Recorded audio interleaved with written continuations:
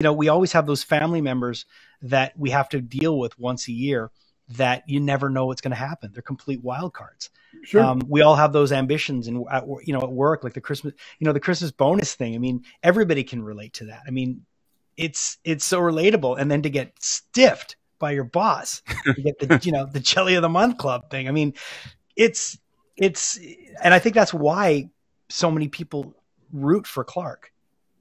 Well, yes. It's a funny thing because you never know how a film is going to turn out. And I remember the first terrifying preview that we had. It was in Pasadena. I remember it as if it was yesterday. I was absolutely, convinced that this first preview would effectively ruin my career. I'd never direct again. And back to commercials I would go if I was lucky. And, I was sitting next to the head of the studio, Terry Semmel, at the time for Warner's, and we were looking at the film, and it started off okay, and I was, with broad comedies, one tended after a broad comedy ended, you're very entertained, but the first question you would ask are like, so Indian or Chinese, what do you feel like?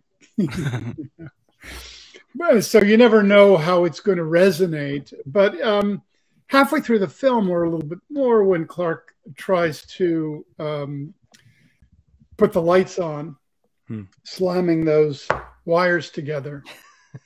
And we were sitting in the audience, and when he did that, the entire audience let out a collective groan. Boom. Oh, no. And at that point, I turned to Terry, and he turned to me, and he nodded at me, and I understood the audience is with him. They believe what he's trying to achieve. And at that point, I kind of felt that the movie was going to be successful. Yeah. I mean, not because of the jokes. Yeah. But because of that moment. The human side to it. Definitely. Definitely. Yeah. I've seen this movie hundreds of times, and I'm kind of like, seeing Chevy Chase fall off a ladder. It's kind of like nothing is. I got used to it, You're just like, oh yeah, that's who Clark is. He falls off things. But my friend's wife, she's French, and she never grew up with the movie. So it was so cool. We were having this Christmas party years ago before Cooties, and she was watching the movie. The sound wasn't even on, but it was all the scenes of Clark trying to set up the house, and she had this beautiful, pure reaction to it. When you're not used to seeing things your entire life, and you're almost seeing like the Roadrunner for the first time, sure. messing with a coyote. And it really brought me back and really made me reappreciate the physical comedy that Chevy would do. Jason and I were talking about before, did Chevy have a lot to say in the physical comedy he was going to do? Because he kind of made his bones about falling over since the Saturday Night Live days. No, I mean, like, a lot of the kind of physical comedy comes from the setups, not from the engagement of the action post setup. That's the release. I mean, you're waiting for the release, like horror, right? Yeah. The engagement with horror is like what's behind the corner, not the monster behind the corner, but the anticipation of it.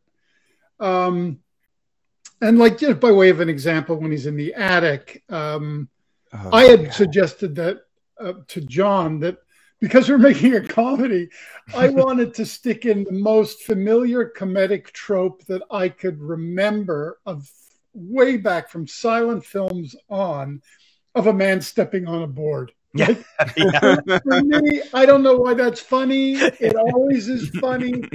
You can go back and look at, Chaplin and Lloyd and all of those guys, and when they step on a board, bam, it's the best.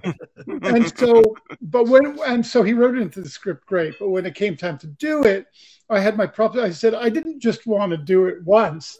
I wanted to step on the board and then step on it again, and step on it again, because the best comedy comes in threes. Yeah. And of course, Chevy is like, yeah, let's do that.